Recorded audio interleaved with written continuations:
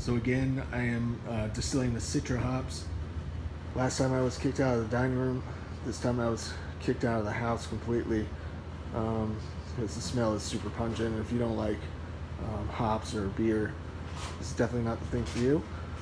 Doing a little differently. I'm guessing probably about a half a pound, maybe a little bit more, ground it up in a Cuisinart food processor, and then stuffed the biomass flask. It's packed in there pretty tight. So I'm hoping to get a substantial extraction from this. It's been about 2 hours, and there's a decent amount of essential oils there, but it was dripping very, very slowly, and that's because it's pretty chilly in the garage, and so I decided to insulate the biomass flask and the still arm, and it worked. I've got a good steady drip, so I'll be excited to see what it looks like in another hour. Very nice. I distilled this for 6 hours.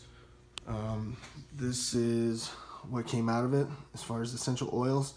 It looks like I probably could have pulled it at about 4 hours, and I also could have skipped the grinding process. It looks like, just putting in the whole cone hops without grinding them yielded just as much oil. So you can skip that process. It left a ton of resin on the inside of the Cuisinart. So yeah, I just put the whole cones in, and hope this was helpful. Definitely a significant yield compared to what the books say. All right, thank you much.